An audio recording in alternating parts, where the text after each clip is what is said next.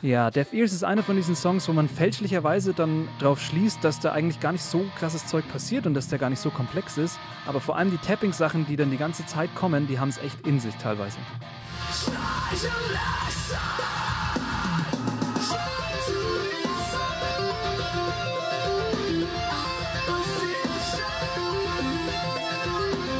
Ja, und in Deaf Ears passiert halt auch ständig irgendetwas.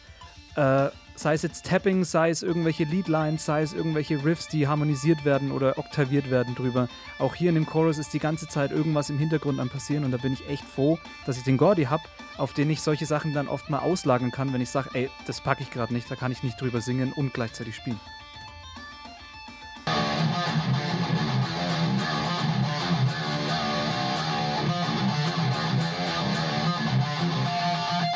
Und bei Deaf Ears ist es natürlich nicht anders als bei all unseren anderen Songs. Es muss perfekt sein, das, was auf die Aufnahme kommt. Und natürlich ist es manchmal etwas frustrierend.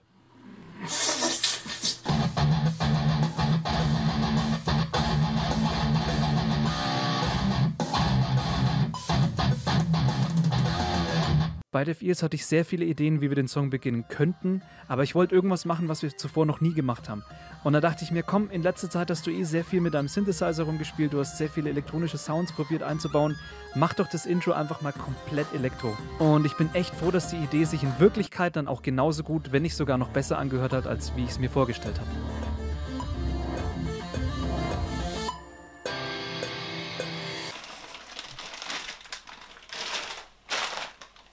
Ganz simpel, das Essen muss nicht schmecken, das Essen muss funktionieren. Dann ist das geringste Problem.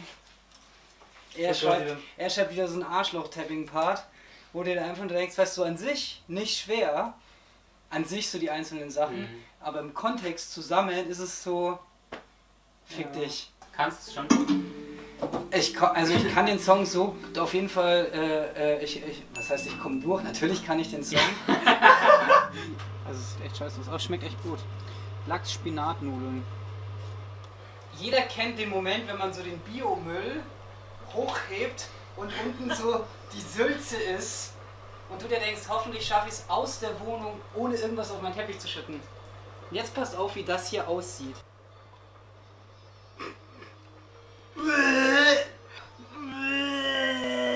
Ich lese mal vor, was da drin ist. 19 Kräuter, Anis, Basilikum, Boxhorn, Kleesamen, Brennnessel, Dill, Echter, Engelwurz, Fenchel, Holunder, Ingwer, Kerbe, Oregano, Petersilie, Pfefferminz, römische Kamille, Rosmarin, Salbei, Süßholzwurzel, Thymian, Wacholder und 8 Mikroorganismenkulturen, deren Namen ich jetzt nicht vorlesen kann. Ich habe nur mittlere Reife. Nee!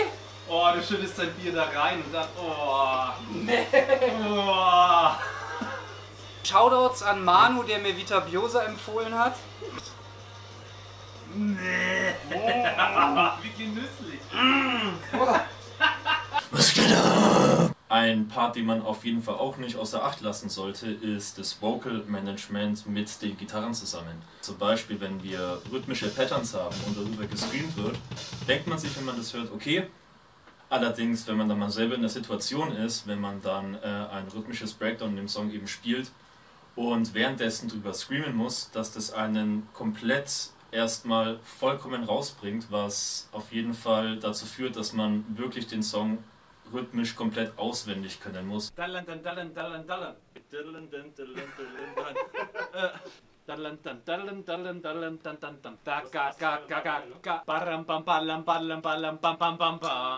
so. Nee, aber jetzt mal ernsthaft, lass es mal wirklich zusammen durchsprechen. Achso, und dann 4 einzelne Sechzehntel. Genau, dann geht's. Was mir an Deaf Ears so mega gut gefällt, ist einfach die Songstruktur. Und zwar, dass der Song auf eine gewisse Art komplex ist, was auch unsere eigenen Ansprüche natürlich an jeden einzelnen Song sind, aber dass es im Gegenteil zu Strung Out in diesem Fall eben nicht so ist, dass es einem so ins Gesicht geschoben wird, so von wegen, ja, das ist jetzt komplex und das nicht, sondern dass man das eher subtil mitkriegt, so dass man dann eben merkt, so, ah, okay, krass, da steckt schon was dahinter, aber eben nicht so, dass es einem auf die Nase gebunden wird. Soll ich jetzt einfach loslegen, oder? Oh ja, bitte. Okay, alles klar. Ich krieg schon die abgemachten 5 € dafür, oder? Da reden wir später drüber. Umsonst mache ich...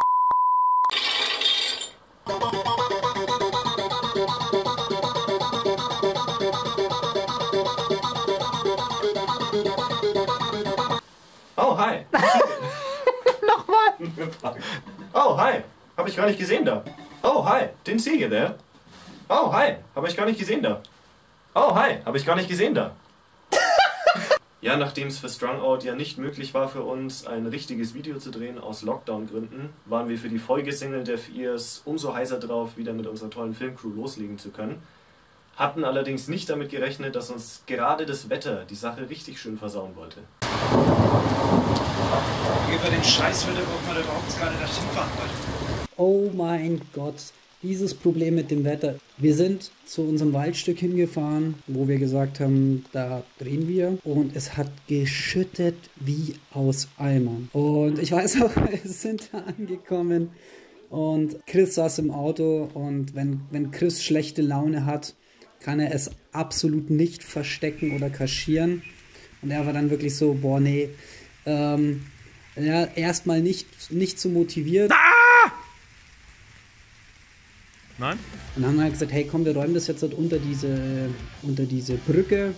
Dann steht es schon mal draußen. Dann müssen wir einfach nur noch abwarten, dass es zu regnen aufhört. Ich habe dauernd gesagt, nee, das hört auf. Das ist der perfekte Tag heute zum Drehen. Und dann war es wirklich so, irgendwann kam dann so der Knackpunkt, dass es einfach aufgehört hat. Und mit dem Weggehen von dem ganzen Regenschauer kam dann auch die Laune und die Motivation. Und es ist dann wirklich, als dann klar wurde, wie wir was machen und wie wir alles drehen, es ist einfach nur noch ein mega Fluss geworden. Der Flow war halt auf einmal da und die Stimmung war total cool. Doch ein Diagramm. Benzin haben sollte vielleicht auf uns sein. Yeah, we only got a loss of about 30%.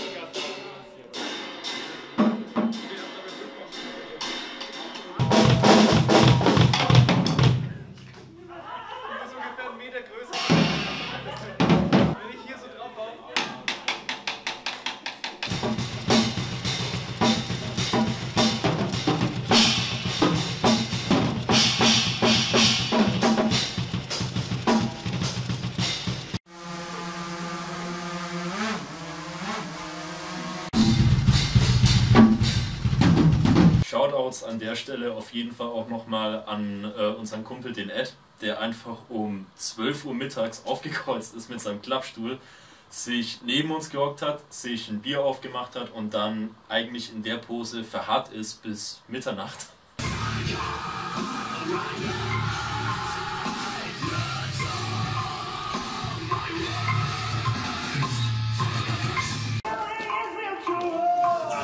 Ja, der Boden unter der Brücke war natürlich alles andere als optimal, um da zu performen. Der war sehr abschüssig, sehr uneben und deswegen hat es uns das ein oder andere Mal wirklich fast richtig hingelegt. Aber wir haben uns da wirklich beste Mühe gegeben, da trotzdem dynamisch drauf zu performen und ich glaube, im fertigen Video sieht man auch, dass da wirklich geile Aufnahmen bei rausgekommen sind.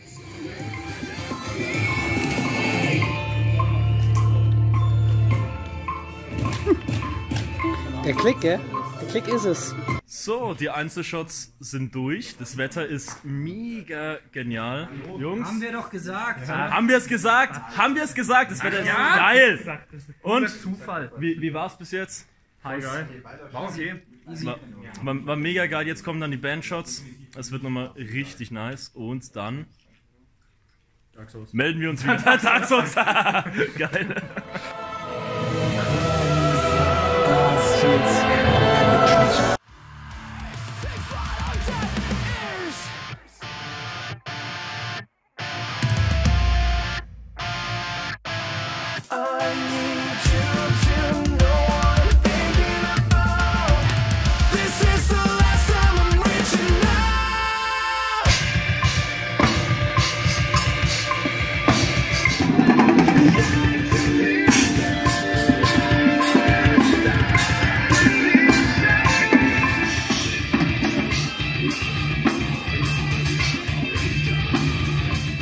Im Gegensatz zu Home Alone war der Videodreh für mich zumindest körperlich nochmal was anderes.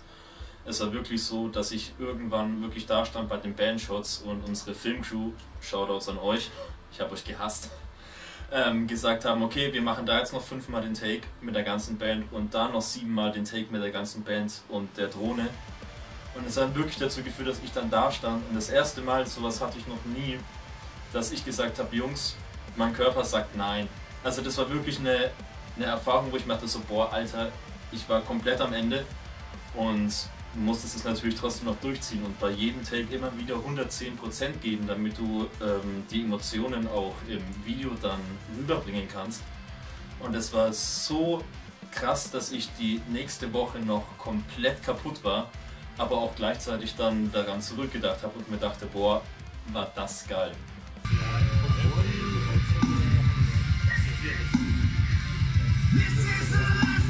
Was mega krass war, ist, als wir die Shots mit der Hanne gemacht haben, also unsere Schauspielerin, die im Video zu sehen ist. Es war nachts und wir waren in diesem abgelegenen Waldstück.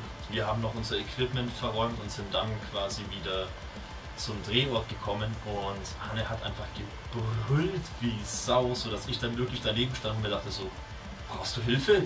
Geht's dir gut? Und ich war selber so betroffen davon, das war so krass gemacht einfach, dass mir das selber unangenehm zum Zuschauen war. Und da habe ich dann gemerkt, das war so der Punkt, wo ich dachte so, okay, das wird richtig geil, das bringt wirklich richtig gute Emotionen rüber.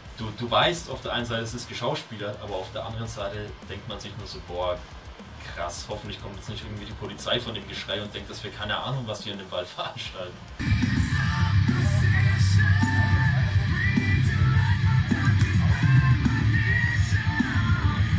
Vom Umfang her war es definitiv der aufwendigste Dreh, den wir bislang gemacht haben. Wir haben nicht nur Performance-Elemente mit sehr vielen Perspektiven und an vielen Locations gedreht, sondern hatten eben diesmal auch Story-Elemente mit drin, wofür wir dann extra nochmal einen eigenen Drehtag aufgewendet haben. Tag 2 Videodreh. Es ist jetzt 9 Uhr morgens. Mir tut alles weh. Mir tut wirklich alles weh. Ich bin um 3 pennen gegangen. Wir waren dann irgendwann so gegen 12 Uhr fertig, also Mitternacht mit dem Dreh. Es war extrem anstrengend, wirklich extrem anstrengend, aber das war es vollkommen wert. Ich bin jetzt schon richtig gespannt, was das wird und jetzt machen wir nochmal ein paar Story-Elemente. Dann kriegen wir das auch noch hin und dann haben wir es durch. Ich freue mich schon sehr drauf. So. 10 Uhr morgens. Wenn ihr irgendwie. Was geht? Was geht? Was geht?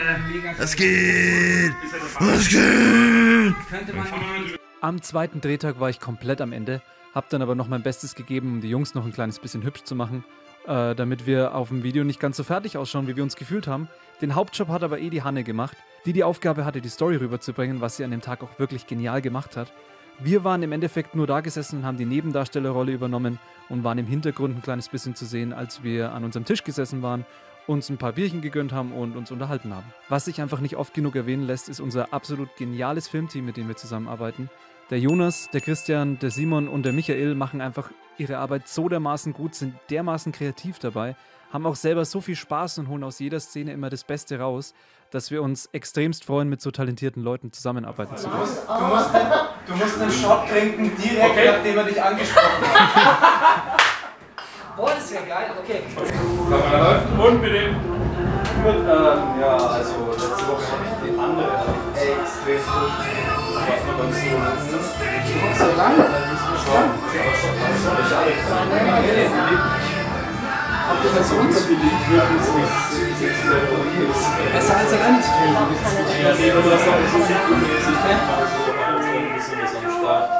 So, Drehtag 2 ist vorbei. Wir sind durch. Wir haben einiges geschafft. Was wir alles geschafft haben, sieht man hier. Nochmal ein riesen Dank an Beda Lugosi, dass wir hier in dieser mega geilen Location drehen konnten. Es war mega gut, wirklich nochmal riesen Danke an alle, auch an die Filmcrew. Es wird mega geil. Also ich habe es schon, glaube ich, 30 Milliarden Mal gesagt, aber genau, so was er gesagt hat. Und damit sind wir raus. Servus.